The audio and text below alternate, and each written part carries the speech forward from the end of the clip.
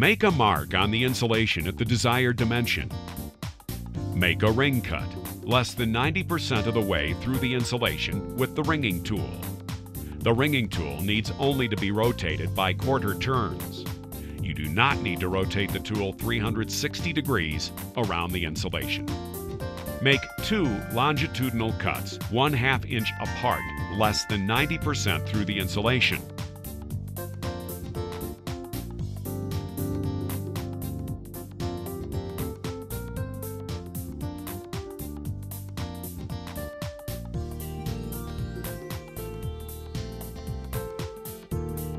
Pry up the 1/2 inch piece and remove. Roll the remaining insulation off, being careful not to damage the conductor strands.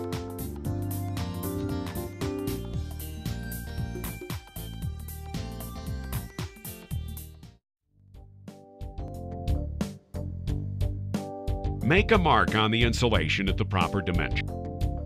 Align the tool's ruler to the proper dimension.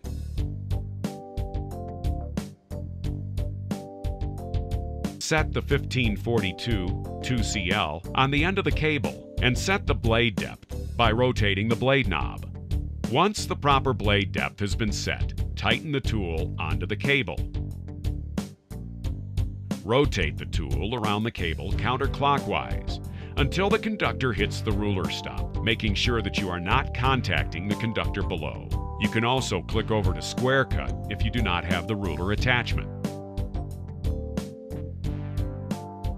Loosen the tool and remove from the cable.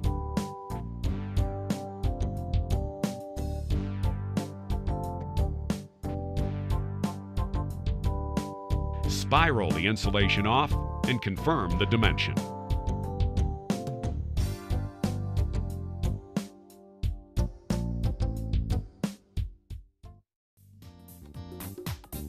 Mark the insulation at the proper dimension.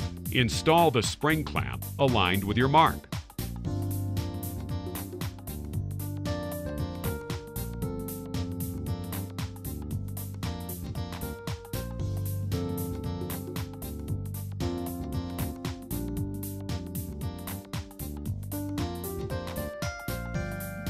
Use the waxed twine to ring cut all the way through the insulation.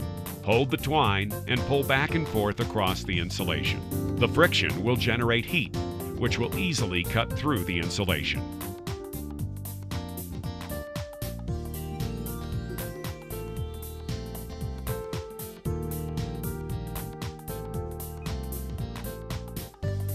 Apply silicone grease to the knife blade to ease the blade through the hard insulation.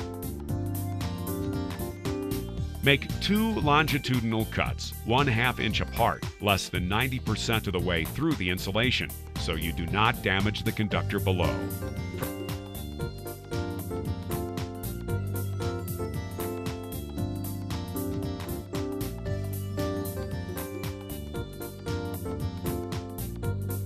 Pry the 1/2 inch piece up and remove. Roll the remaining insulation off, being careful not to damage the conductor strands.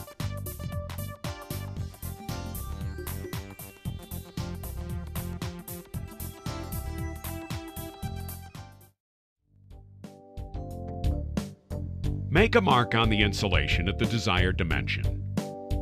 Set the WS64U on the end of the cable and set the blade depth. Begin removing the insulation by applying a slight pressure against the tool while rotating it around the cable in a clockwise direction. Be sure that the blade of the tool is not making contact with the conductor below.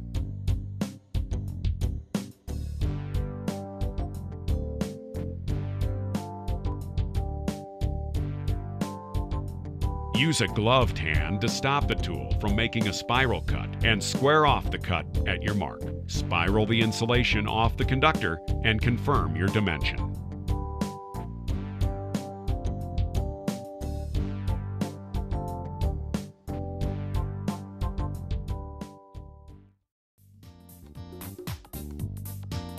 Make a mark on the insulation at the proper dimension.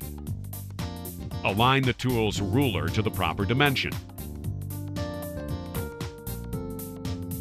Set the 1542 2CL on the end of the cable and set the blade depth up or down as necessary by rotating the blade knob. Once the proper blade depth has been set, tighten the tool onto the cable. Ensure the blade is not hitting the conductor. Set the tool to spiral cut. Rotate the tool around the cable counterclockwise.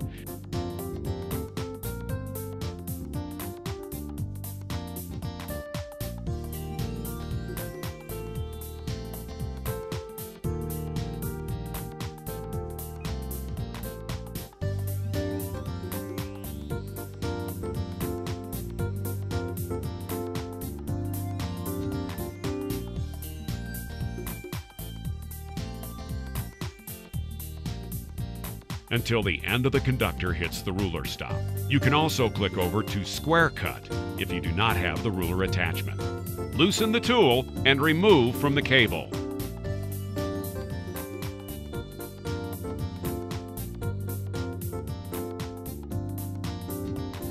Spiral the insulation off and confirm the dimension. You can sand out longitudinal superficial imperfections from the cable insulation by using a non-conductive emery cloth.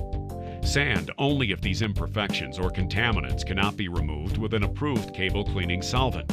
Uniformly sand to remove imperfections by pulling the cloth back and forth across the insulation. Do not focus on only one area, as this will create a flat spot. A flat spot will trap air inside a cable accessory.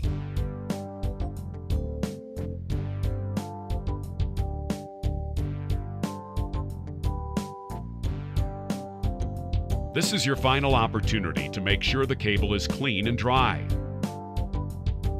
Work wipes from the end of the cable back to the semicon as to not drag the conductive carbon from the semicon onto the insulation.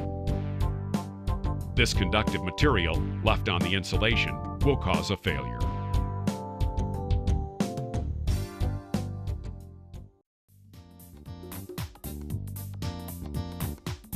Make a mark on the tape shield at the proper dimension.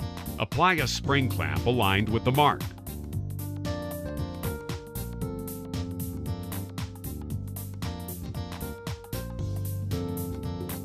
Use a knife to create an edge to grab. Use needle nose pliers to grab the edge and peel back against the spring clamp. Remove the copper tape. Use caution, as there will be sharp edges exposed. Remove the spring clamp. Apply a copper tape strip or vinyl tape to cover any sharp edges and hold down the edge. Tyco Electronics takes pride in its cable accessories, and it also takes pride in the people that install them. We hope you found this cable prep video informative and helpful, as it provided you choices in how to properly prep a medium voltage cable. Thank you for watching, and have a safe day.